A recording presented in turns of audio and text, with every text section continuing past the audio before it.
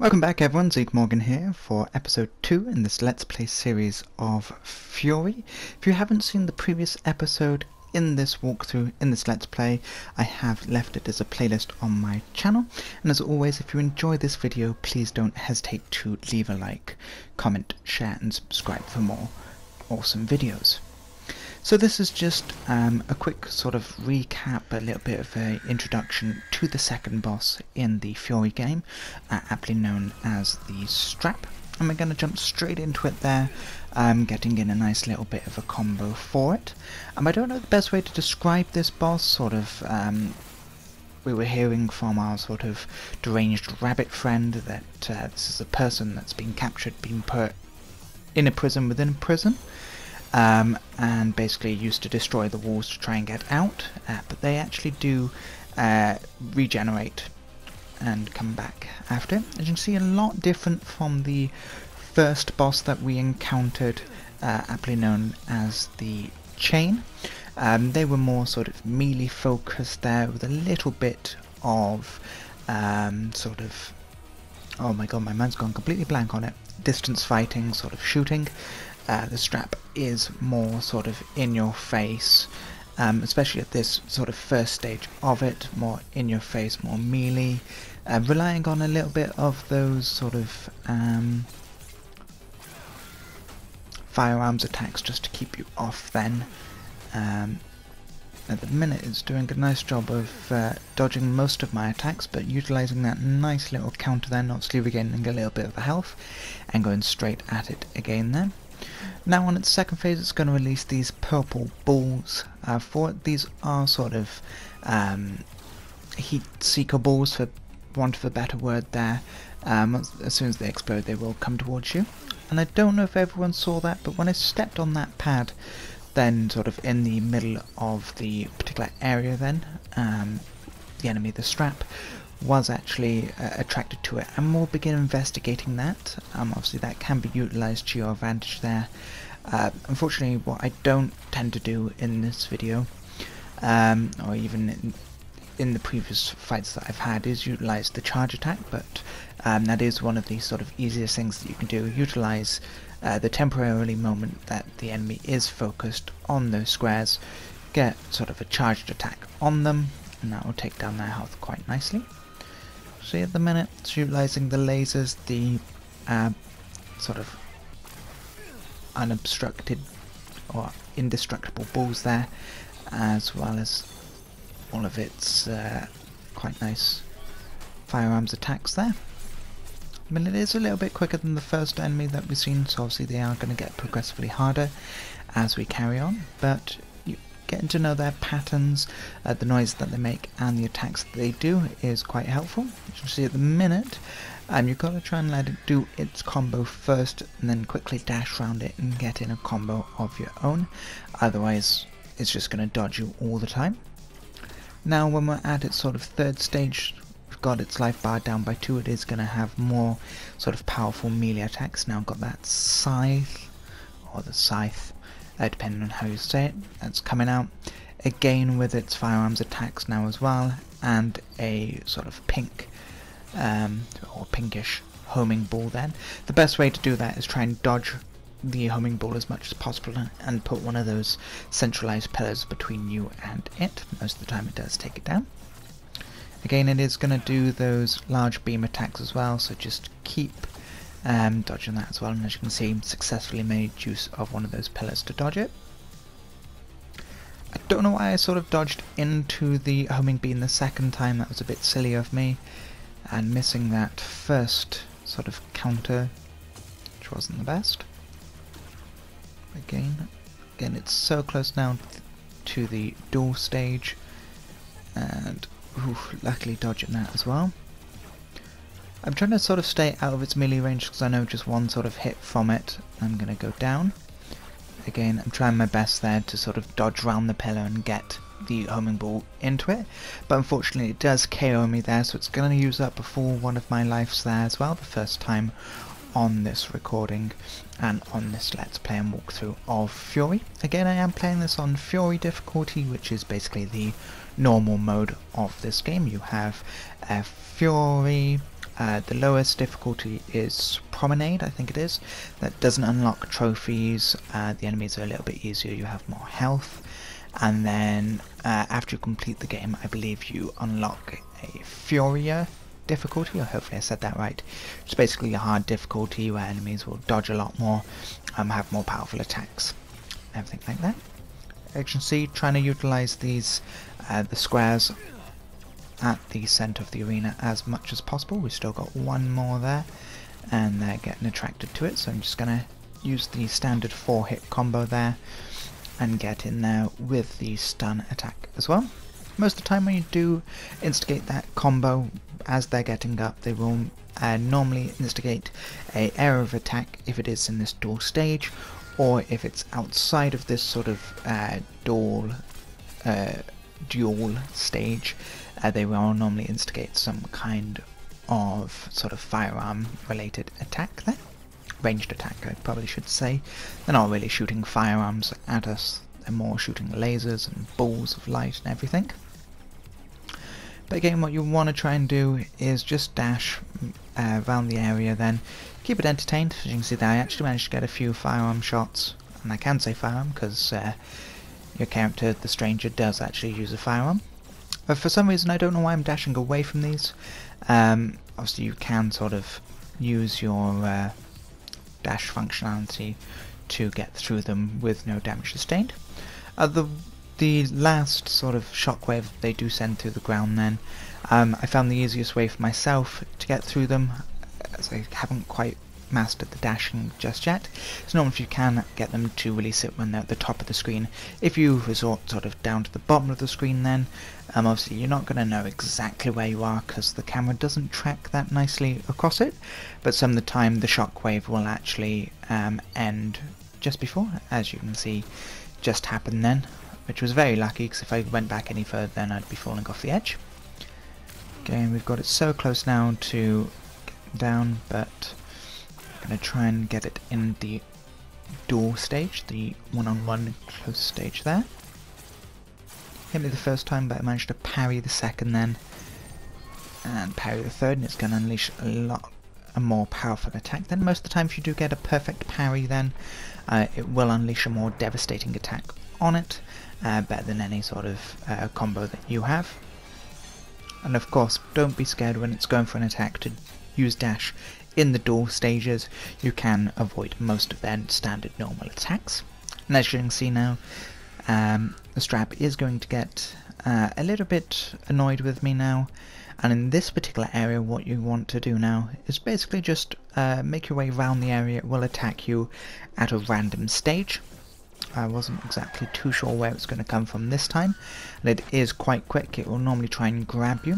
What you want to try and do, and I don't quite manage to succeed in this particular stage, is basically when it comes up with that, basically tilt the analog sticks there as fast as you can there. Just with your thumbs, just toggle them in opposite directions. Normally it does help. And of course with those purple beams, or purple balls, of course you can shoot them before they break up into the smaller ones, and that can help and obviously stop a load of them tracking you. Through to my stupidity then, I thought I was fully behind that pillar, but ended up taking a full one of those main lasers to the face, which obviously isn't going to help my situation that much. And again, these are indestructible orbs, but most of the time you can successfully dodge your way through them. For some reason I don't know why it's attacking the pillar then. I don't know if that's sort of on certain pillars, or because of the way I attacked it. I honestly do not know at this particular stage. My main focus is trying to get round to it. Of course, you've still got all your same attacks as well. You've still got the charged attacks if you want to. At that particular stage I did try and dodge past the shockwave, but unfortunately didn't quite judge it as well as I probably should have. End up dodging into it, so the second KO in this series. Hopefully there won't be that many more of that. Of course, when you can't see the enemy, as I'm having real trouble trying and entice it to attack me now, obviously the squares at the centre of the field won't sort of work. You won't be able to immediately find it by stepping on one of those. And again, it's going to come straight for me and get those analog sticks rumbling. That particular stage I didn't manage to quite get it As I said, this is only the second boss that you fight, and it is a bit fiddly to do if you're not entirely sure how to do it. Of course, when the enemy does glow that sort of orangey colour, don't try and attack it, because pretty much they're in an invulnerable state there, sort of invincibility there. Obviously, Furi does lend itself quite nicely to being slightly a little bit harder than the traditional action hack and slashes that you would like. There is an awful lot of emphasis, especially with this boss, with successful parries, rather than pulling off flashy combos, which is quite nice then. It hasn't gone down the traditional route as other sort of typical hack and slash games. Again, we are coming quite close there to forcing it into another dual stage, and of course when it does unleash the balls, keep an eye out for the pale green ones. Normally you can shoot those and release some kind of health orb, so if you are running low on health, always be sure to keep an eye out for those and you'll be stocked quite nicely. Now that's attack, I'm not really too sure how it got for it then, or even how I didn't manage to dodge it the first time, but no, just keep an eye out for it.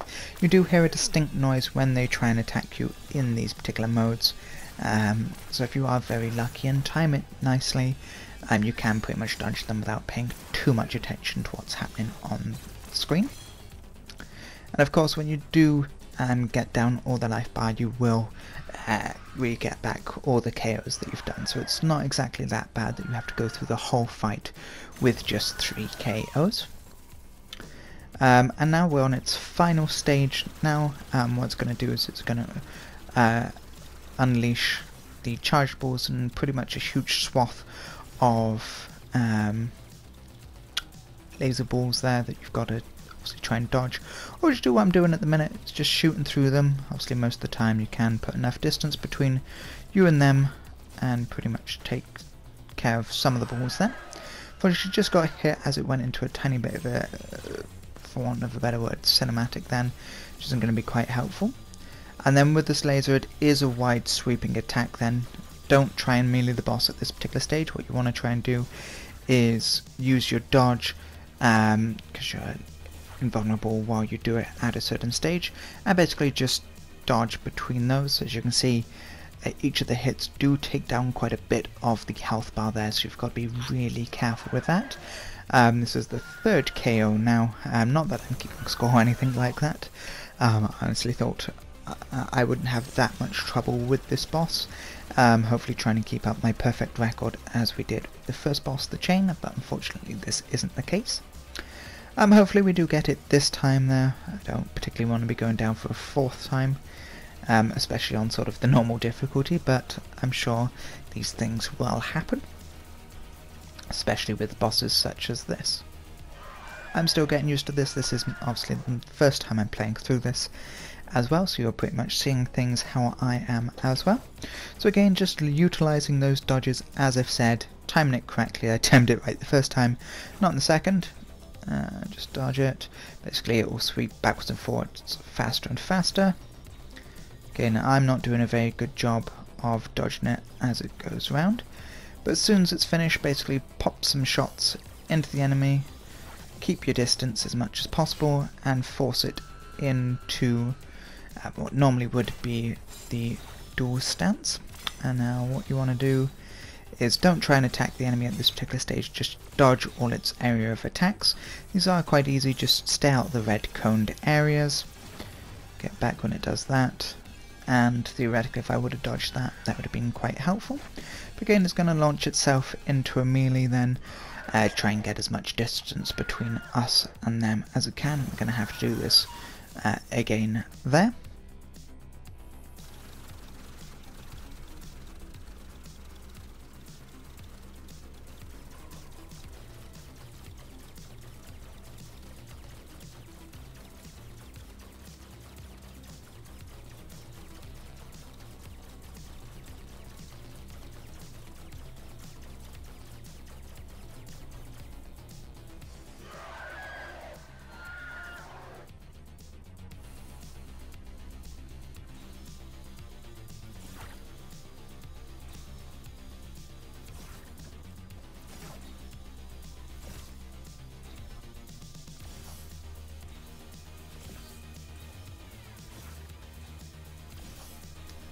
So it managed to go through again all its ranged attacks there, and actually managed to dodge most of those lasers that it was spouting at us quite nicely. Obviously, third time it is a charm, as they say.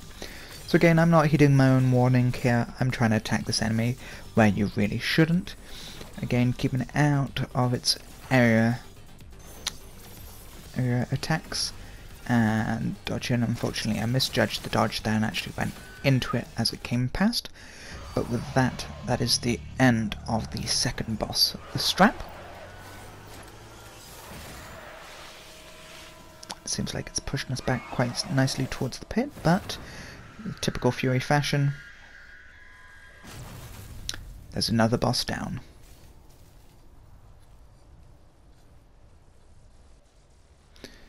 And again, we're going to have another frequent visit from our rabbit-headed friend, who I believe is maybe a delusion of ourselves. And we're going to make our way quite nicely over to the third boss, which you'll see in the next episode of this Let's Play series of Furi, and that's going to be the Line. That is his name. What we're just going to do is just make our way nicely for it, and I did find out something quite intriguing at this particular stage. You don't actually have to walk to each particular area then.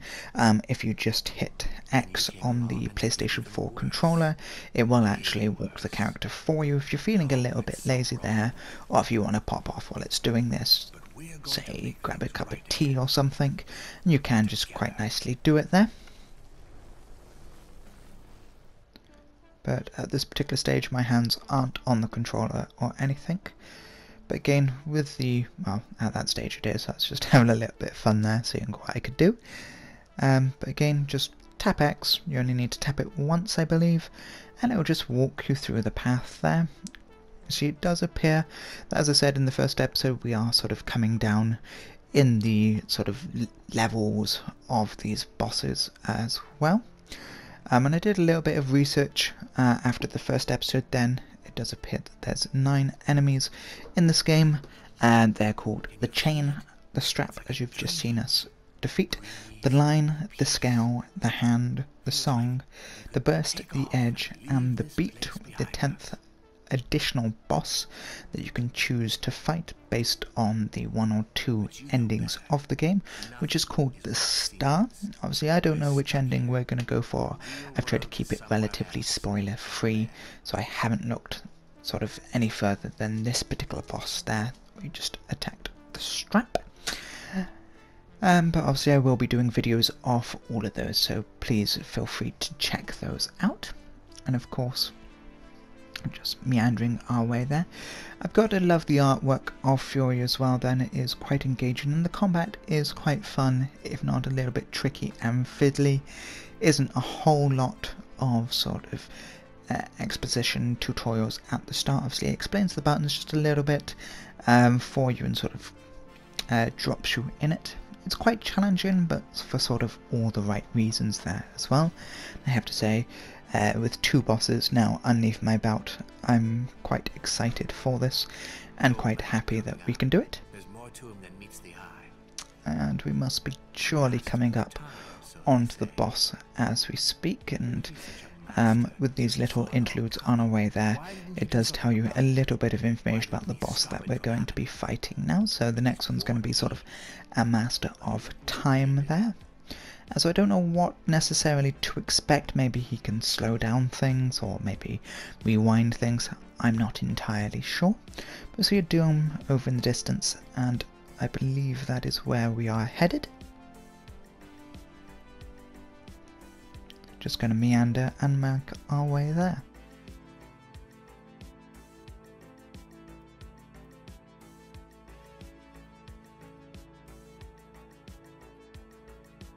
He'll try to play it cool. Easy for him, he chose to be here. But we are definitely not cool with this. We are getting out of here.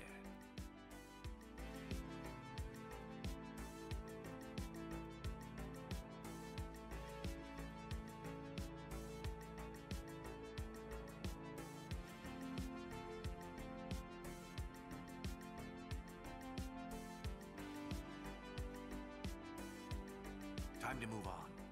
Go cross his path, my friend. The jailer is the key.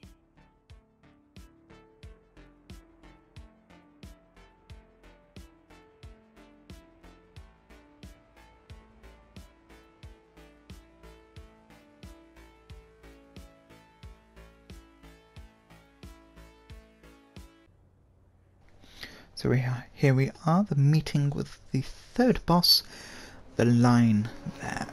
So he's in his own little plastic bubble, like that film, The Boy in a Plastic Bubble. We're actually called the Strangers, so that's quite intriguing, quite self-alluding there. And he's got levitation as well. That's pretty cool. Not how far you would get. I am glad you made it to me. Time is a picture in motion through eternity. Very zen of him to say. Everything got still. You made the picture stop. I'm here to make my clocks tick again. Okay, sounds a bit ominous, so we're gonna get ready for the fight, as I said, outlined this next episode of Furi. And of course, once again, if you enjoyed this video, please don't hesitate to leave a like, comment, share and subscribe. And as always, I hope that you have an absolutely fantastic day, and stay tuned for more Furi videos.